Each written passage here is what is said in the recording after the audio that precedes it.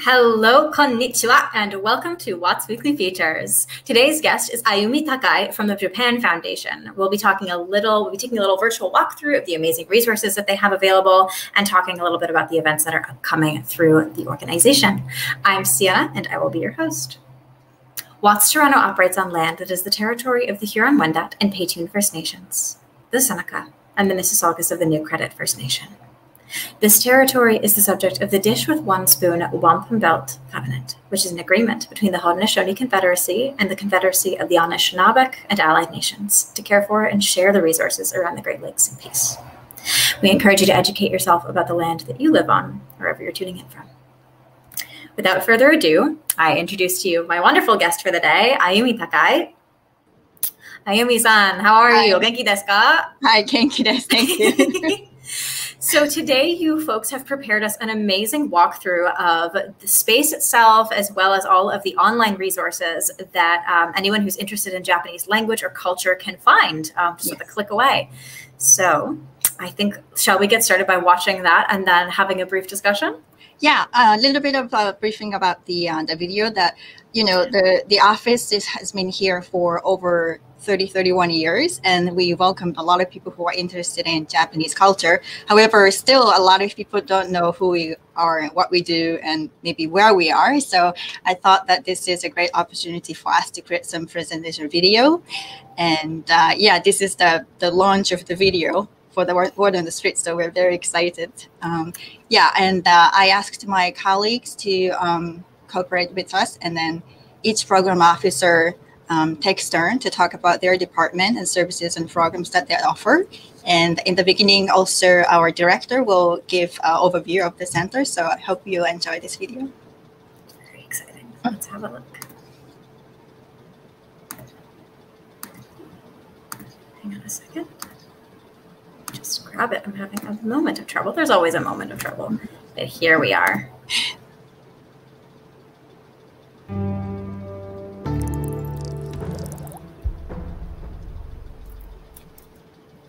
皆様、こんにちは. Hello everyone and welcome. My name is Yuko Shimizu and I'm the Executive Director of the Japan Foundation Toronto. Before we hear from our program officers, I would like to first briefly introduce our center, who we are and what we do. The Japan Foundation is an institution with a mandate to promote cultural exchange between Japan and other countries. Our mission is to cultivate friendship and ties between Japan and the world. Our headquarters is located in Tokyo, and we have offices in 24 countries around the globe. Our programs cover three main areas, which are arts and culture, Japanese language education, and Japanese studies and intellectual exchange. Our Toronto office was founded in 1990, and we moved to this current location at Yonge and Bloor in 2015.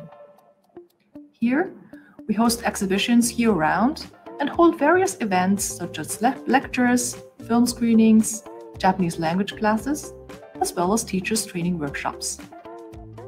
We also house a public lending library. Since the start of the pandemic, most of our activities have shifted online. I hope you will have a chance to attend our online events, as well as visit us and experience Japanese culture in person in the near future.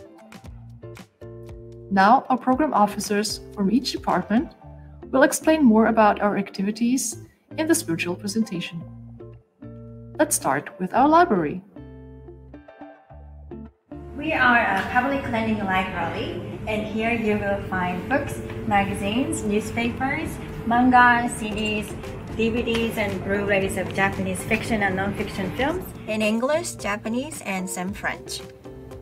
Our library collection is for anyone interested in Japan, from those with little to almost no knowledge about Japan, and to those who already have a good understanding about Japan. We see a lot of people come in here thinking this is a library for Japanese people, but our goal is to help people in Canada learn more about Japan, so you will find that more than 60% of the collection is in English. The topics and subject areas we generally cover are arts, culture, history, cooking, travel, language studies, religion, literature, and more. You can browse for and borrow these materials, or you can also use our reading and studying space and AV stations.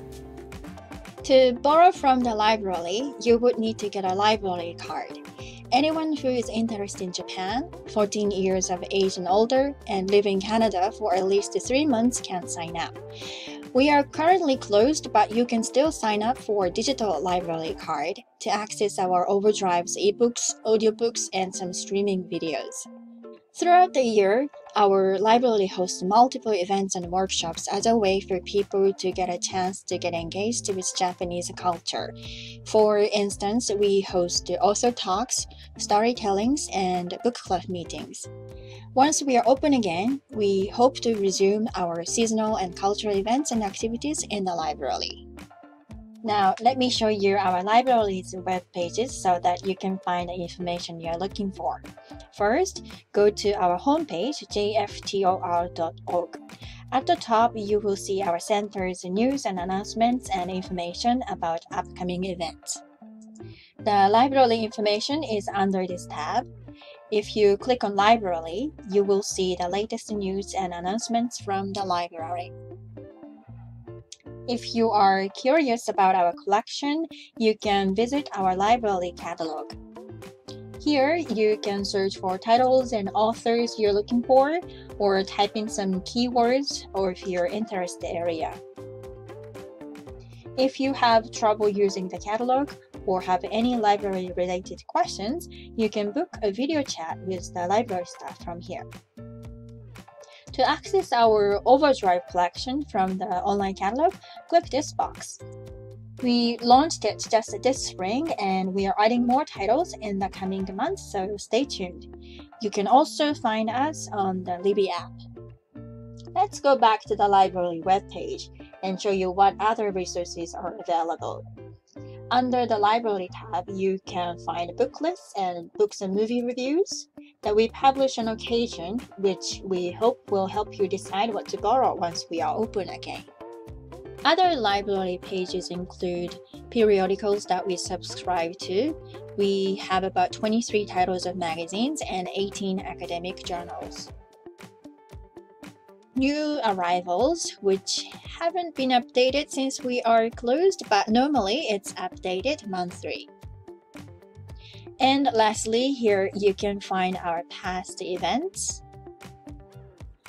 In the summer, we have a summer festival event with origami workshop, storytelling, Japanese summer dress-up, and games.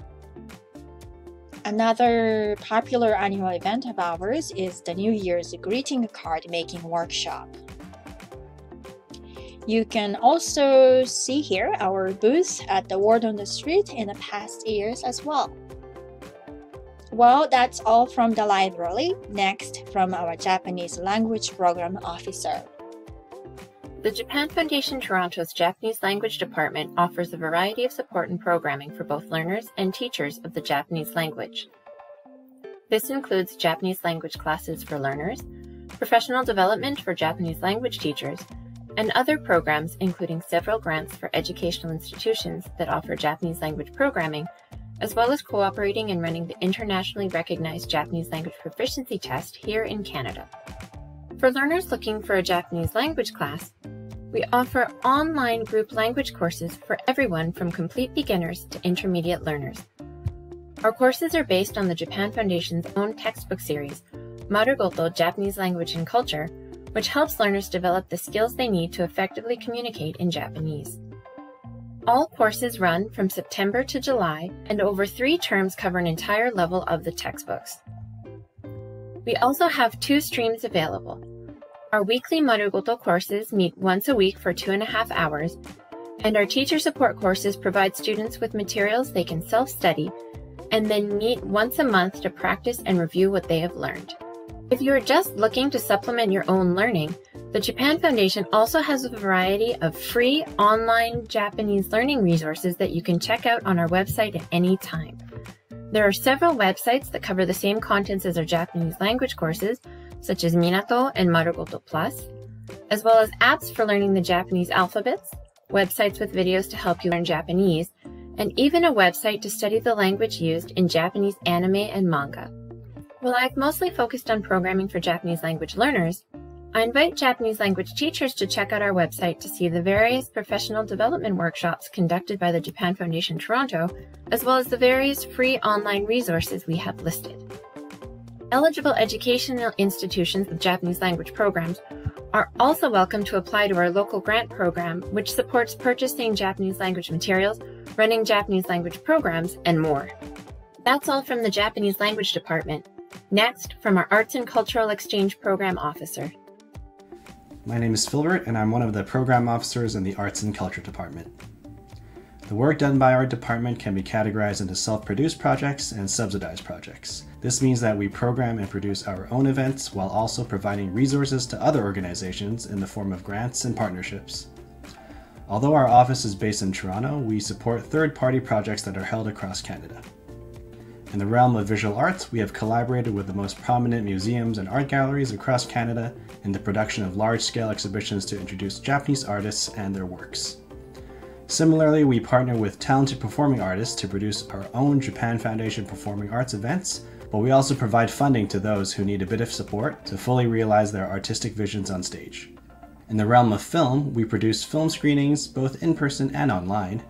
Our in-person screenings are often held at our event space, but we also work with theaters across the Greater Toronto area to give people access to Japan's exceptional cinematic history.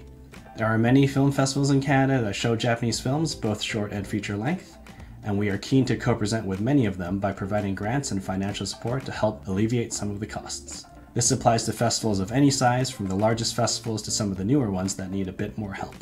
Film and performing arts come together in our Cinema Kabuki series, where we screen world-class live kabuki productions directly from Japan that are captured with state-of-the-art equipment to provide a unique cinematic theater hybrid experience. Last but not least, we have also held our own exhibitions at the Japan Foundation.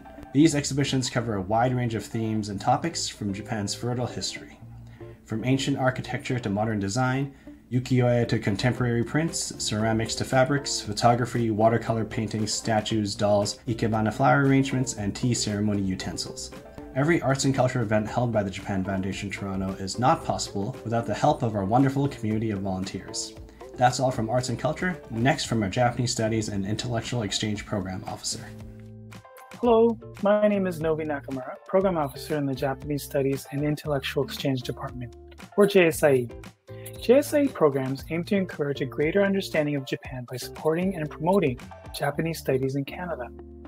Japanese studies is a scholarly study of Japanese culture, history, literature, art, music, science, as well as Japanese language. With the shift online, this has enabled more ways you can enjoy engaging with JSIE programming year-round. I'm going to share with you some recent highlights. So year-round, we organize free talks, lectures, and discussions by scholars, experts in various fields for interested people like you, so that you can gain a deeper understanding of Japanese culture and Japanese studies. We look at literature, science, look at culinary science and its connection with film, and more recently, a literary exchange with 3 critically acclaimed award-winning authors from Canada and from Japan. These were all available to watch on our YouTube channel, which you can take a look at a lot of our lectures and content there. There's also talks about architecture, and more recently about translation of manga. Japan Foundation also partners with many institutions and organizations and universities across the country to strengthen Japanese studies in Canada and its networks. We support international conferences, projects, workshops, and other platforms that facilitate dialogue across organizational and cultural boundaries. Japan Foundation also has a fellowship program that provides Japanese studies scholars with opportunities to conduct research in Japan. Since its founding over 40 years ago, Japan Foundation has supported numerous scholars, including many in Canada, who have gone on to achieve great success in their respective fields.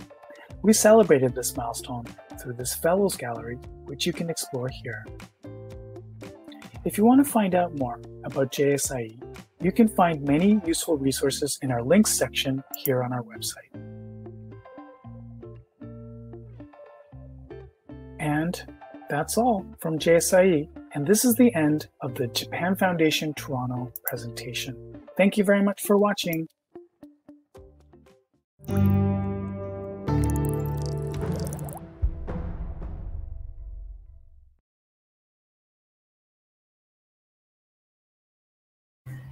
That was so cool. Did you like it? Good. I loved it.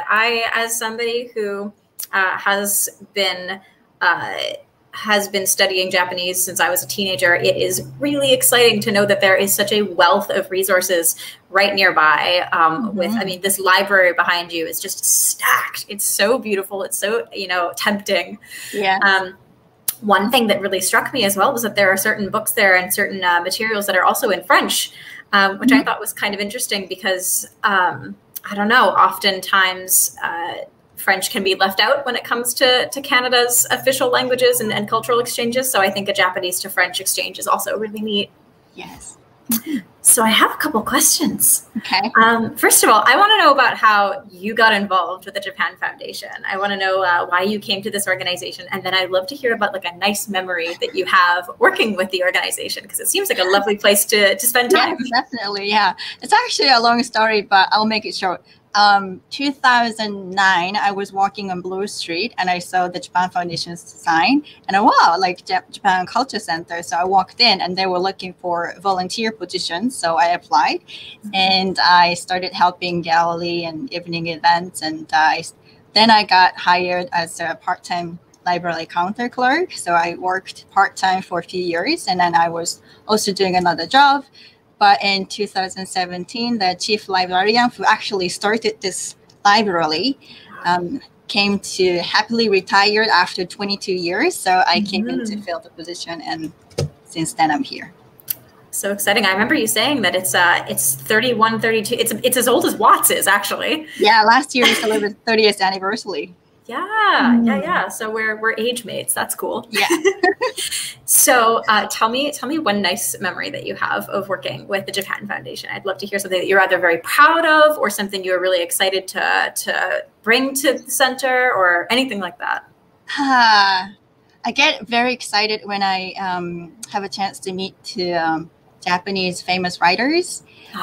During in the fall time, working with TIFA, the Toronto International Festival of Authors, we invite Japanese writers from Japan. So yeah, for me, it's their celebrity. So that's the best part of my job, I think.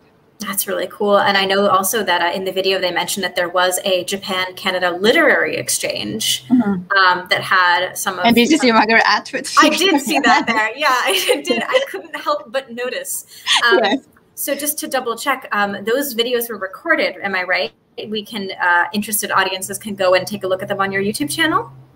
I believe it's already taken off, but maybe there is a way to find it. There will have to be another one. Check our YouTube channel, yes. There will have to be another one. So you mentioned that you began life at the Japan Foundation as a volunteer. So I wanted to know if there's someone out there who wants to also get involved with the foundation, either as a volunteer or writing some of those media reviews or anything like that. How can they get in contact? How can they help? Yes, especially when we are open for the in-person events. We can't operate without volunteers. So we always welcome volunteer applications. If you go to our website, there is an application form that you can download and instructions for the application. So yes, we definitely would like to hear from people who are interested in volunteering at the Japan Foundation.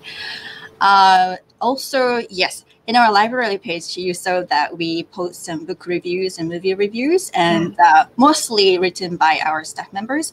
But if you're interested to submit any reviews, we welcome that. So please email to the Japan Foundation or the library directly, and we can post it on our website. Run, don't walk, everybody. Go. Yeah.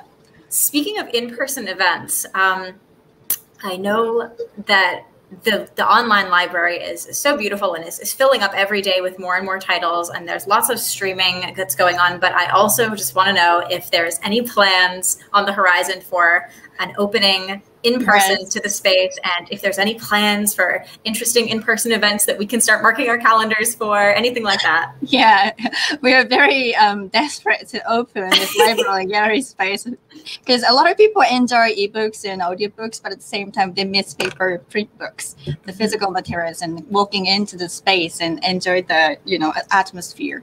So yes, we are really hoping to open hopefully before the summer ends. Okay. Hopefully. So yeah, I hope a lot of more and more people will get vaccinated so we can get through this. Yeah. Yes. Yeah, but no set date announced yet. But if we have a set date, then it will be posted on our website. So yeah, if you can keep checking our website, or there is a newsletter that's sent out every week, and the link to sign up for the newsletter is actually on the Word on the Street website right now. So yes, I encourage you to sign up for the newsletter to check the updates and upcoming events. That way the updates come to you. You don't need to go looking for them. Right. Do you have, are there any plans that you can tell me about, even if they're, just daydreaming right now, of things that that your staff and you would love to be able to program in the space once you are able to reopen? Are there any ideas? Yeah, hopefully we can open the library and the gallery space, so we have year-round exhibitions. Also, probably the language classes and workshops will be held online still, but other than that, if the indoor gathering is allowed, then hopefully we can do some film screenings or lecture events. And yeah, we miss those in-person events very much. Hopefully soon we can. I will be running back up to Toronto to come and put my butt in a seat and watch a film with you. Yes. Amazing. Ayumi, it's been such a wonder talking to you and watching your colleagues show us through the space. Thank you so much. Thank you so much for this opportunity. And good luck for the reopening. I'm sending good luck to you all. Yes. Oh, can I mention about the survey? Sure, yeah. So after watching this video, please participate in a survey. It's very quick, and it will help us improve our programming. So please do. And then the select 5 people will win a gift bag of Japan Foundation goods. When we say goods, what kind of goods are we talking about? Like stationery and some cute goods. Yeah.